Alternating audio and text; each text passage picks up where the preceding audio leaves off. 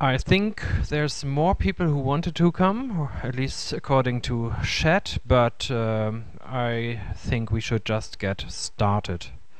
Thanks everybody for showing up to this talk. My name is Christoph Wickert. I used to be very active in Fedora. I used to be a package maintainer, ambassador, FAMSCO member, FESCO member, board member, council member, and whatnot. That's what I'm going to talk about tomorrow, about my decade in Fedora. Now I'm going to talk about documentation, because I joined the SUSE documentation team a little over 2 years ago. And yeah, technical writing is my profession now. I've been writing technical documentation at Colab before, but yeah, I'm going to tell you some basic rules about technical writing. And these rules are not only they not only apply to documentation, but you can use them anywhere you want. You can use them, for example, in bug reports. You can use them even in technical emails. So I would argue that technical language is more or less the same. Of course, there's more to documentation, but for now we just stick to the basic rules, I suggest. So I've made it 6 basic rules. After that, I can give you we can have a question and answer session, and at the very end I can give you some sources, unfortunately not all, but we have more sources on the web for what I'm showing you now. Alright, for a start, a little bit of fun. Avoid alliteration, always. That's from... So these tips are from a website. First I found them on Facebook. When I googled for them, I found them on a website called plainlanguage.gov, which is a very valuable resource that I would like to recommend to everybody who wants to, not only for technical documentation, but for any kind of plain language. So plainlanguage.gov holds plain language guides for various institutions and organizations in the US, but also so many resources about language. And among them, there's also a humor section where these rules are from, and there's so much truth in there. Prepositions are not words to end sentences with. Avoid clichés like the plague, they are old hat. Comparisons are as bad as clichés. Be more or less specific. One should never generalize. Be consistent. Don't be redundant, don't use more words than necessary. It's highly superfluous. Who needs rhetorical questions anyway? Exaggeration is 1 billion times worse than understatement. Don't use contractions. So that was just for fun. There's way more of these on this website. I can show you some of them later. You don't need to follow all of them, but there's certainly some truth in every of these rules. I think it's 70 in total. It's just funny. But I'm going to stick for... I mean, you cannot just make these... it's not enough to make the opposite of what I just told you. But there are some even more fundamental principles that you need to adhere. First, you need to change the perspective. Who's the best person to write? So imagine you're a developer. How many developers do we have in the room here? Okay, basically most of you. Who's the best person to document the program or the code that you have written? You are, right? You know everything by heart. That's true. You're the best person, but you're also the worst person, because you know everything by heart. You make assumptions about your code. You know everything. Actually, you don't even need documentation. Just read the code. But that's not how it works. You need to learn to look at your program from a user's perspective. And I know this is very difficult. That's why in a perfect world, everybody has dedicated documentation writers like we have at SUSE. It's similar to quality assurance. You shouldn't quality assure your own program. You need to have a different point of view. You need to know the user's expectations. You need to know your audience, your target audience, or your users. It's a big difference if you're writing for system administrators or if you're writing for other developers. If you're writing an API documentation, for example, there it's probably pretty easy for you to switch the point of view. But if it's try to think as a mere mortal desktop user who doesn't have a clue what's under the hood. So basically, don't tell them how it works, tell them how to use it. That's all. They don't care about, if you have a car, they don't care about the engine. They want to drive. And they need to know how to turn on the wipers, or how to turn on the light, how to drive when there's snow, how to change the oil. So just stick to what's important for your target audience. Try to find out who's your target audience. Maybe you have a clue about this, for example, from discussions on mailing lists or from bug reports. If you are, I mean, sometimes think you are also a user. If you file a bug against a program somebody else wrote, at that point you're a user of this program. So try to remember these situations and try to write from that perspective. But that's really the crucial part. And if you don't get your target audience right, you won't get the documentation right. There are some hints to do that, or some tricks. A lot of people use personas.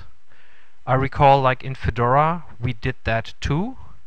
On the Fedora homepage, I'm not sure if it's still online, but at some point on the Fedora homepage we had the different Fedora users. We were actually introducing them. So one is a professional musician, the other is a sysadmin, the next one is a developer, but then you have a musician again, and they all tell their user stories, how they use Fedora. So it's all about persona and user stories. A lot of people, or if you're into professional documentation writing, you try to really have these different personas, you write them up and try to look at things from their perspective. Actually, there's some people who even do real-world user testing who don't make up these personas, these example users, but really have some users use their program and test it. But that's why I made it the rule number one. It's the most underlying rules of all. At SUSE documentation, we often define the target audience. At the very beginning of the documentation, we say this handbook was written for, and then you would lay out administrators or users or whatnot. Okay, the next thing is a giant pile of information and you want to structure it somehow. So split it up into chunks. First things first, what everybody needs to know, try to make a high-level summary, like say installation, setup, first time use, maintenance, whatever. These are the that would be the 4 chapters of your documentation. And then you go further down into this hierarchy. I suggest to not have more than 3 levels more than a 3-level hierarchy, but that should usually be enough. And within this 3-level hierarchy, you should usually only have 7 plus minus 2 items. Yes, I know sometimes this can be hard. Actually, having more is not necessarily a problem. If you have a consistent hierarchy, for example, I I recall a project that I was recently working on where we described a lot of command line options. Yes, I think we ended up at 11, so that's clearly against Miller's law, but if your hierarchy, if your structure is consistent, then it's not really a problem. If you're having, if you have something that needs to be executed in a certain order, make it a procedure. A procedure is usually numbered, and a procedure shouldn't have more than 10 steps. If you have more, you can think about sub-steps. Well, first of all, you can combine steps. If the next step is just click OK, then you would just add it to the previous step. If you have optional steps, that would be sub-steps that you can skip. And you could actually, inside a procedure, you could also start using a hierarchy, but I would recommend only using 2 levels there. But again, it's all about the structure. If something is unrelated, then you can have basically, well, any structure you want. You can skip stuff. Going back to the example, installation, setup, first time use, maintenance, whatever. They can just jump in on chapter 2 because the program is already installed. They just need to set it up. So here order doesn't matter, but if order matters, then make it a procedure and make sure you have numbers. When you make this structure, think about the reader's goals. The reader's goals is usually get this stuff up and running, or get this, use it. You have a certain purpose, a certain goal that you want to achieve with this program. So yeah, try to do everything with this structure from the reader's goals to clearly achieve.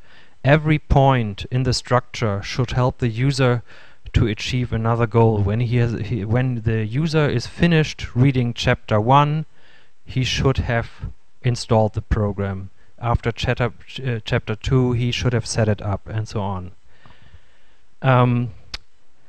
When you have instructions, you usually use the active voice. You address the user directly. I know there are programs that handle this differently. For example, GNOME usually uses the passive voice in all its translations. It's a difference if you say, do you use this file or should this file be deleted? In documentation, I would suggest to use an active voice, because you're addressing the user directly. You need to install this program, not somebody else. If you say the program needs to be installed, then, well, it's not my business. No, you're clearly talking to the reader, and that's why you use the active voice. As again, procedures with steps. If you have something difficult, make sure that the warning is before the step and not afterwards. Otherwise, people may be very angry at you if they have screwed. I mean, if things are okay, they have just screwed up that particular step and need to start over again. If things go really south, they have deleted data and they are not happy at all.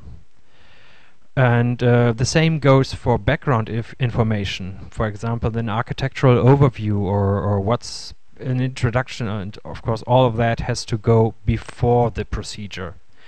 Again, before the procedure you would say, you would clearly outline the goal. This procedure helps you to install that or to do that. And if there's any additional information needed about the goal, if the goal is unclear or what, it has to go before the procedure.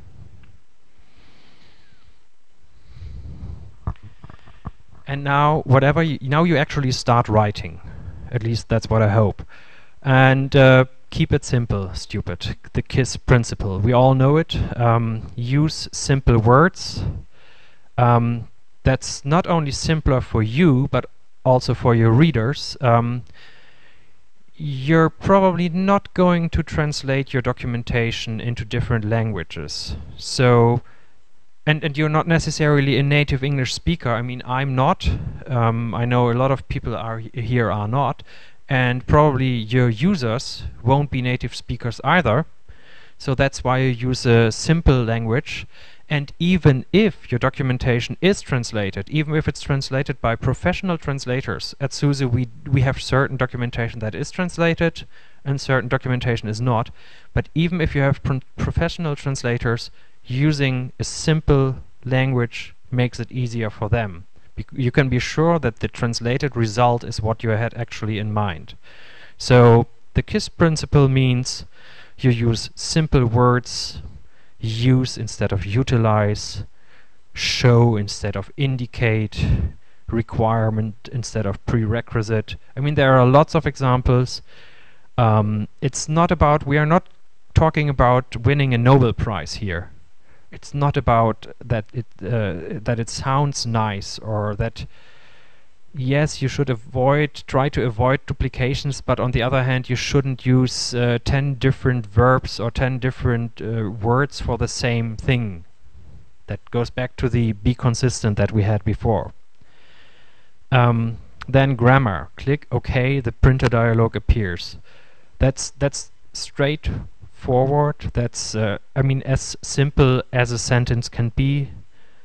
You have the noun, you have the verb. It hardly can be any simpler. Try to only stick one idea into one sentence. Don't use complicated sentence constructions before yada yada yada after or something. If you use something like that, make sure to indicate it clearly.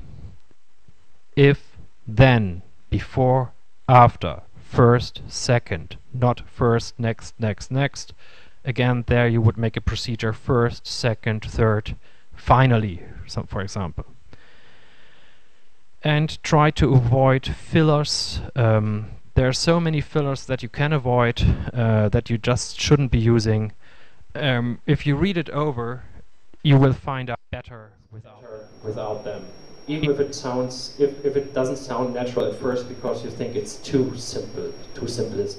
But again, simple is good. Be consistent. We just had that in the how to write good rules, but something that is very, very, very important. At SUSE we have the SUSE style guide, and actually we have a terminology there, or in all projects that I've been working with. I've also been working with the XFCE and the LXDE translations. I was the coordinator for the German translation team. So you usually have a dictionary or terminology to make sure you're consistent. And it's really surprising how many different words you can find for the same thing, or how many different spellings you can find for the same thing. So really try to be consistent here.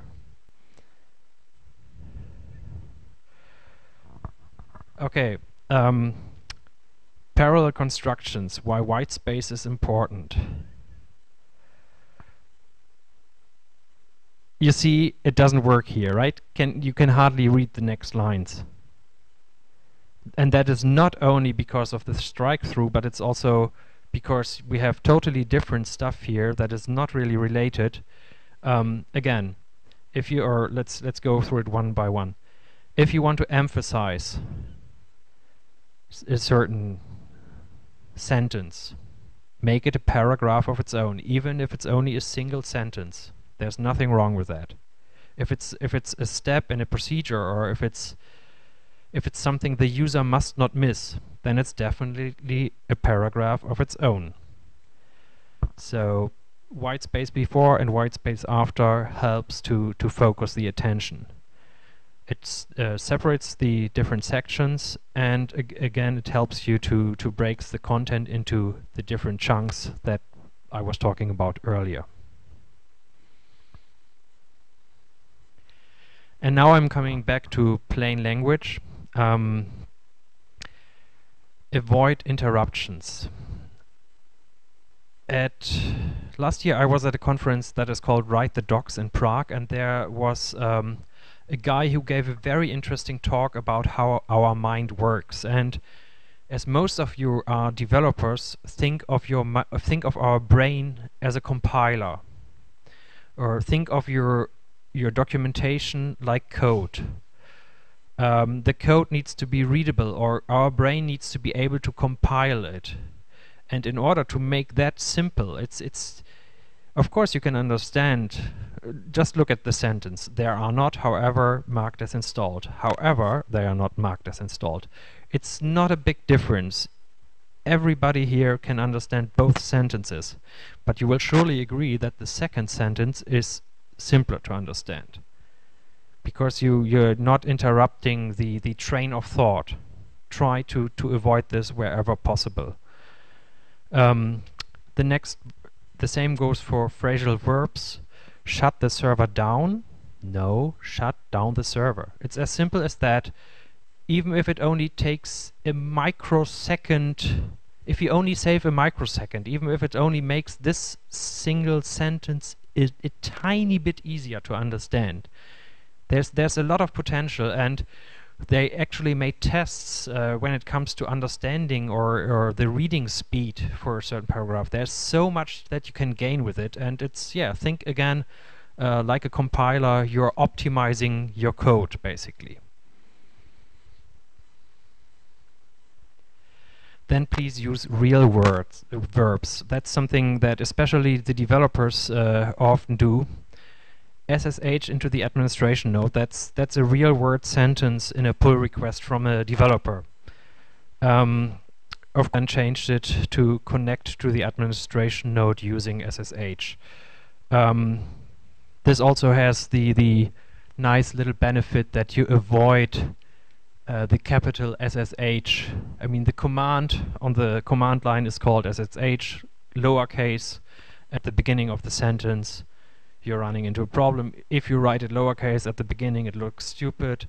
So yeah, again, tiny little difference, but don't use. I mean, know that if you're familiar with a certain piece of technology, it's very common to use program names as verbs, especially.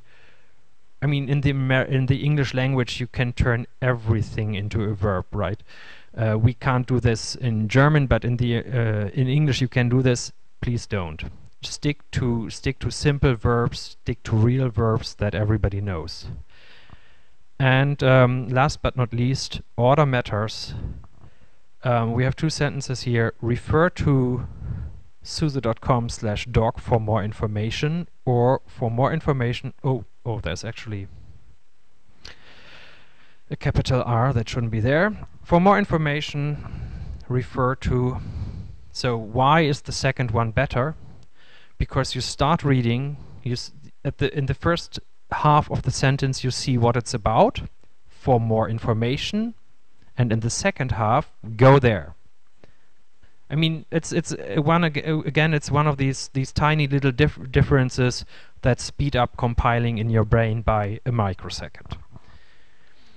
And I'm almost through. Oh, I'm quicker than expected, but that leaves us more time for Q&A. Last but not least, take your time.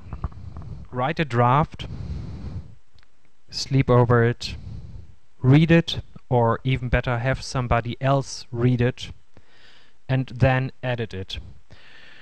You know Stephen King, he's a famous author, and he once said, to write is human, to edit is divine.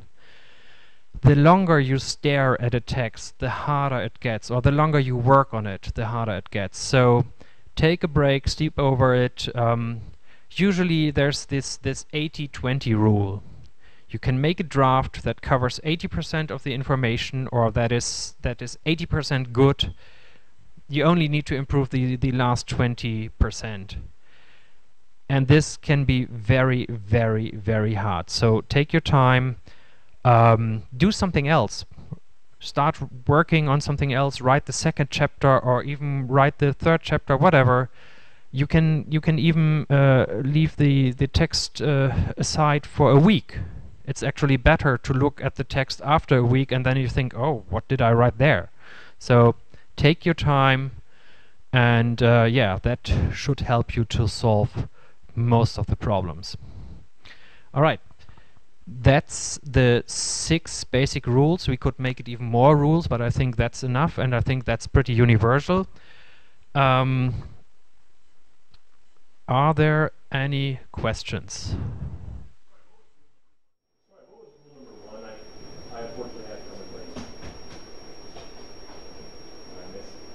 Rule number 1 was, change the perspective.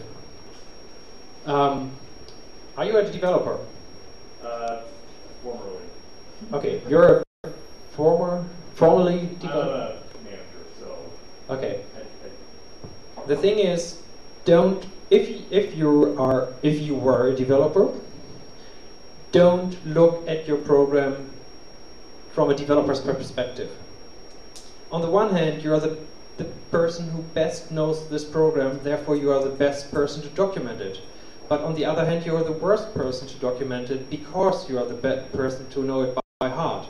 You know the inner workings, you know what's under the hood, you're making assumptions, and you cannot see from the user's perspective. And changing the perspective that's why it's rule number 1. It's the hardest part sometimes, and it's the most basic part. If you don't get this right, if you don't know your target audience, know who you are writing for. If you don't know that, then you have no idea. If it's easy, if you're writing an API documentation, then it's easy. You're a developer, you are writing for other developers, so the expectations are not that different. But if you're writing for end users, that can often be cumbersome for developers. And that's why, in a perfect world, or in big organizations at least, you don't have the developers writing the documentation, but you have dedicated documentation writers or technical writers, just as you have quality assurance. You're not supposed to test your own programs because you will always cheat. I recall once upon a time when I was still working at Collab Systems, we actually outsourced some testing to India. And can I say the word click monkey? I know it's not politically correct, but these people there were not, they were professional testers, but they were by no means familiar with our software. And it's unbelievable how many problems or bugs they found just because they were not familiar with it, just because they strictly stick to our instructions, and we had just made certain assumptions, we had just skipped certain steps, or we had just assumed that everybody would be connecting to the mail server over SSL and not over an unencrypted connection, and yeah, suddenly that didn't work. Try to change the perspective, or if you can't do that, yeah, try to get a real world user. If you have already written it, give it to a real world user and ask them for feedback. Does that cover or answer your question? Yeah. Okay. Any other questions on other rules or on that rule? So how do you basically start creating the persona? So you basically interview the users or roll out surveys, or just make assumptions and test it if they are working with it? Frankly speaking, so the question was, how do you make up the personas, or how do you create the personas? I accidentally already gave the answers. In most situations, they will be made up. I think only very little projects have actual numbers or user surveys or something solid data that they can gather this on. So they will just make people up. Usually you can think of certain roles. Don't think of personas as a first step, but think of roles, like the sysadmin, the network engineer, or whatever. And from that, like, persona is even more fine-grained than a role. The next step would be, okay, we are not thinking in terms of a sysadmin, but we have the junior sysadmin and the senior, or we have the sysadmin who just who used to be a Windows admin and just got his first Linux training or so. That would be a valid persona, but as a first step you just think about different roles and then you can make it more fine-grained. It would be nice if we all had that user data, if we all had surveys. I know that in Fedora we did that. I know that other organizations, I think Mozilla for example, they do real-world testing. They test it with somebody said it's so simple even my grandma can install it, and they tested it on their grandma. So if you have a grandma who's willing to be your test animal, then yeah, go for it.